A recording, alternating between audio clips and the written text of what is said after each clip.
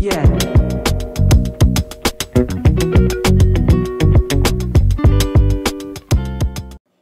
Hello everyone, today let us learn how to create the realistic thread on the spindle, which I discussed in the last video, the continuation of the last video. So in last video we had applied cosmetic thread.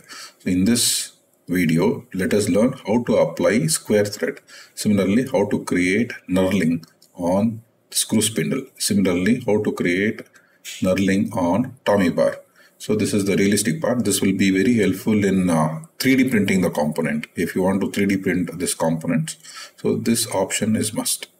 Next comes the reading of the square thread profile. As you can see here, it is of square 38 mm diameter and 7 mm is the pitch. So the pitch is the distance of, this is the crest part, this is the root part, 2 consecutive points. So you can see it from here to here, the distance is pitch. They have given in the question it is 7 mm.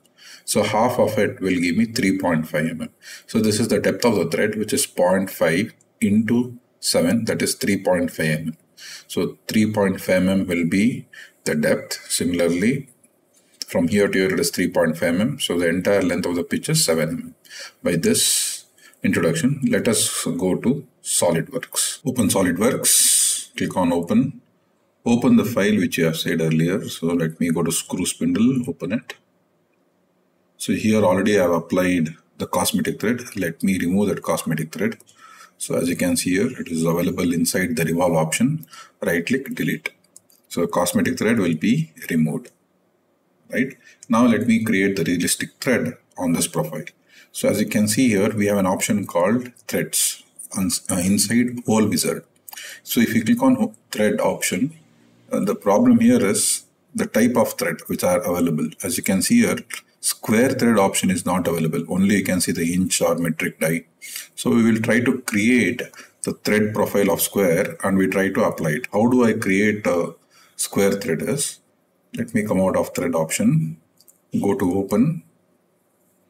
Now here C drive, inside C drive, type program data. Normally this folder will be hidden, SolidWorks 2020, thread profiles. So these are the profiles which were visible inside the thread option.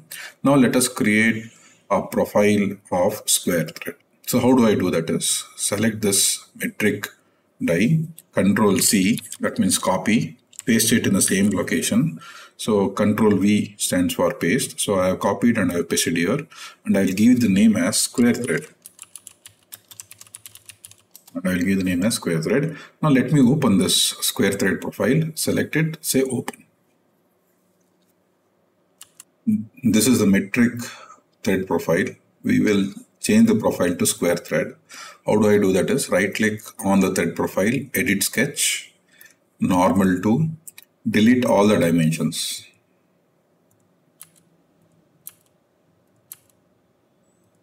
Delete all the dimensions. Now this distance will define the overall length, that is pitch P. Then this distance will define the height of each thread. Then comes the depth, that is 3.5. Okay, so by doing this, we have defined it. Delete this line, not required. To constrain this, as you can see here, it can move up and down. So what I can do is, I select this thread, select this line, make it equal. Now select this, make it horizontal. Now it is completely constrained. I'll repeat it. This dimension is 3.5, this dimension is 7, and this dimension is 3.5. So this is how we will modify the profile now. So let me come out of the sketch and let me change the name of the sketch, that is the configurations. As you can see here, go to configuration manager. Right now it is showing M 1.2 into 0.25, but it is not 1.2, it is 7 mm. So what I will do is right click on this and go to properties. Here I can change the configuration name. So it is not metric thread, so you can name it as SQ. For 38 mm, it is 7 mm. 38 into 7. So let me copy this and let me paste it here. Control C, Control V. So as you can see, the configuration name, just select document name and configuration name. It will get updated. Click OK. So once you say OK, you can say rescue 38 into 7. This is the configuration which we'll be using for the screw spindle. Now let me save this file. Let me close this file. Now let me go to thread now. So when you go to thread, now you'll be able to see the square thread, which was not available earlier. Now it is available. Select square thread. Now in this square thread, we have created SQ 38 into 7. Select this. So select this portion. As you can see here, this is the one.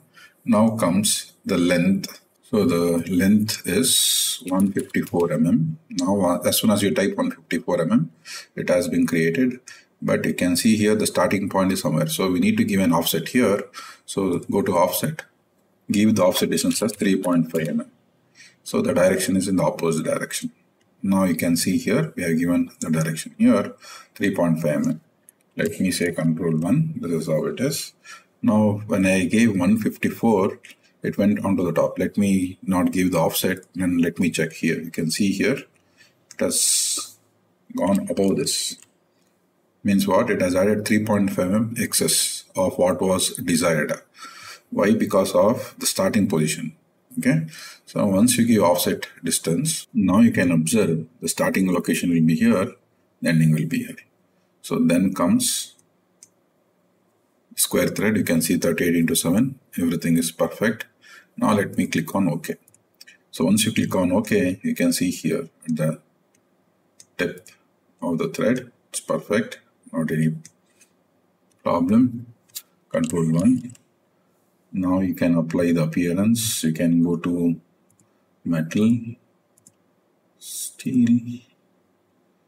Let me apply brushed steel. Okay.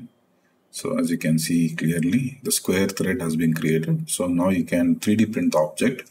You can apply a chamfer at the end. So by giving a 1 or 2 mm 45 degree, and the square thread will be ready. So this is how square thread can be created in Solidworks. Now let me move on to how do I create knurling. For that, we need to learn 2 more options that I'll teach you. First, create a plane at the surface. So how do I create the plane at the surfaces? Go to reference geometry, plane, select the circle, click OK. So a plane has been created. Now let me use this plane for the sketch.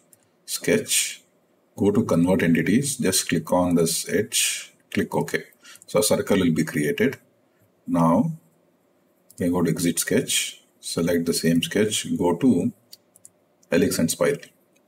So once you do that, now you can see it is moving in the opposite direction. You can always change the direction, but I'll use height and pitch value, reverse the direction. As you can see now, it will come down. So Control 1 will give you the front view. It is starting somewhere here. I want to start it here exactly. So let me give 0 degree. Let me give 0 degree. You can see here 0 degree will start here. So if I give 90, 180, 270. So I'll give 270 degree. Now you can see here it has started here and it's coming in the other direction, right? If you want, you can start here as well as here. Why? Because the profile will be drawn here. It will be easy for you to cut. Okay. Now it has come around in this direction. Not a problem. Now the start angle has been defined. You can say counterclockwise or clockwise. Doesn't matter. Now comes the height and the pitch value. The height is 50 mm, type 50. Now you can see here it will end exactly on this edge, right? Control 1, Control 7. I think the pitch value is too less. Let me give more value. Let me give 250. Control 1. Okay. So 250 mm will be here. Let me give 200. Let it be in the middle. Okay. Give 200. So we can just try few values. So we'll get this as the starting point. That is 270 degrees is the starting angle. and exactly 10 here by giving the pitch distance as 200 as well as the height from here to here is 50 mm. So all these values are given now. I'll just say OK. So now this path has been created. The profile that is along which I should cut the triangle that has been created. Now let me create a sketch exactly as at this location. How do I do that is once again right click on this plane, say sketch. Okay. Now let me create a small triangle here. So go to polygon, number of sides is 3. So here exactly along the axis create a triangle. You can create 1.6 mm or you can create 2 mm. 2 mm. Make sure it is vertical. Okay, now it is completely constrained. Exit the sketch. So now the profile is ready, the path is ready. Now we will use swept cut. Okay, so click on swept cut. Here you can see here profile is the first option. Select the small triangle which we have drawn now. Select the second one, path. This is this path around which it will cut. Okay, click OK. Now you can see the material has been removed. Now I'll use a circular sketch pattern to create an array of this. How do I do that is I can go to circular sketch pattern, direction, select any cylinder, the direction, equispacing, and this number of elements will be more, initially give less, and keep increasing the value. So in order to select this, you can directly use a design tree. Select this. You can see now it is showing the preview. So more number of elements are required. So if you want, you can give just 50 and just check. Okay, click OK. Now you can see, so it has been created. Now let me switch off this plane, go to hide, even let me switch off this ellipse, hide it. Okay, now you can see it has been created. Now let me create on the other side. How do I do that? Once again, go to mirror option. Where is the mirror option? Here is the mirror option. Click on the mirror, mirroring plane. You can select the front plane as your mirroring plane. Features to mirror. Select the circular pattern to click OK. So once you click OK, it takes I think some time. Take some time to generate all swept cut portion. Now you can see now this is ready. Now still you can reduce the distance, right? Since it is time consuming, I have given a lesser value. If you want, you can increase the number of values. So basically it is used to only to grip the screw spindle. So how do I do that? Once again, I can go to circular pattern, right click, edit feature. Here I can increase the value. Instead of 50, I can give 60 and 70. Similarly, the same thing will be mirrored. Okay, so this is how knurling can be created in SolidWorks. Clear? Let me save this file, Control S, saved. Same thing can be done for Tommy bar also. So let me go to Tommy bar, file, open, desktop, Tommy bar, open. Okay, this is a Tommy bar. So go to reference geometry, plane, select the right plane. From here, the distance is 175 mm. 175 mm. Click OK. This is where the knurling will start in the sketch or in the drawing. So this plane, I will use it as a sketch plane to create the sketch. What kind of sketch I should create? Circle, because on that circle I need to have an ellipse. So I can go to directly convert entities, select this circular edge, click OK. Circle will be created. Exit the sketch. So next, what I can do is Control 1, Control 3, Control 4. Okay, here I'll be drawing the triangle. Once again, select the plane, sketch, go to polygon, number of sides is 3. Select this as the center, draw a triangle, select the edge, horizontal, smart dimension this as 2 mm.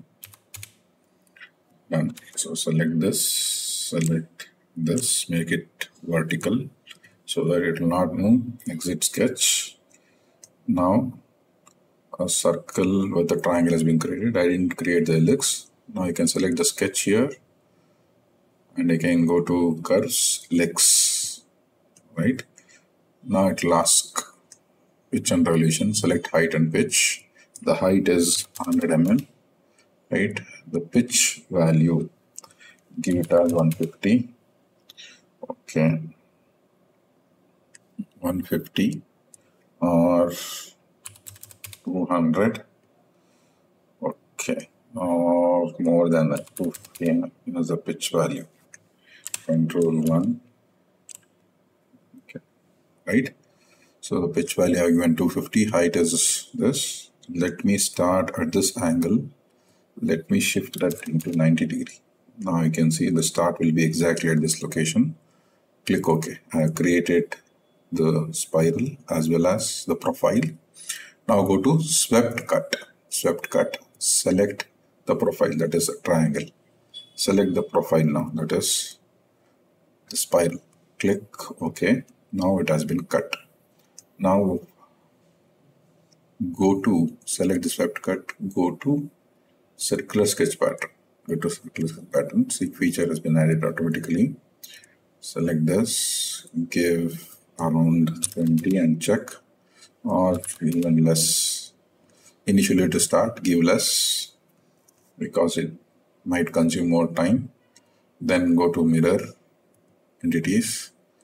Circular sketch pattern, mirroring is front plane. Click OK. It takes some time. Okay. Now it has been created and the distance is too less. Now you can keep increasing the distance now. That is, go to circular sketch pattern. Now instead of 15, give 20. So automatically that circular pattern as well as the mirror both will get updated.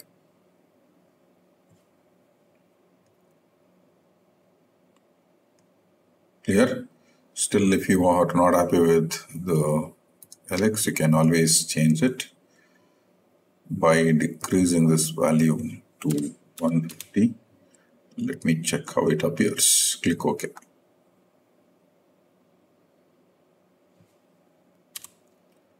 This looks much better. Control 1, Control 5, 7. Right? Still, if you want to decrease it, you can decrease it. Edit feature, make it to 100. Okay, click OK. So it takes some time for processing all the faces as well as the edges. Now you can hide the spiral. You can hide the plane which you have created. Now this is ready for 3D printing. So this is how the threads can be, square threads can be done, as well as knurling can be done in Solidworks. So go to metal, steel, and select matte finish. So this completes the 3D printing part. Okay. So let me save this. Open, nut, delete the tapped hole, delete, yes. Now right click on the sketch, normal to circle. Since they are given pitch of 7, so on both the sides I should leave 3.5, 3.5. So the diameter will become 31 mm. So there should be more material present, 31. Exit sketch, select the sketch, extrude cut, through all, click OK. Through all, click OK. Now we'll go to thread wizard. That is, inside whole wizard we have thread location is this, right? Now very importantly you should select square thread. As you can see it is moving inside. I want outside. You can change the diameter. You override the diameter to 38. Override the diameter to 38. Now comes the distance. So as you can see here, very important is the starting point. So you should give the offset so that it crosses above thing. So you can see here, from here it starts and it goes beyond that. So you can give 50, 52, not a problem. Okay, give 50, 52. So this is the specifications. Click OK. So once you click OK, square thread has been created. So this nut will engage with the screw spindle once it is 3D printed. So you can 3D print this component and you can show the working of screw jack. So appearance, steel, okay. So now you can see the nut. So this completes today's exercise, that is knurling and square thread. So if you have any doubts, any questions, you can post it in the comment section. Thanks for watching.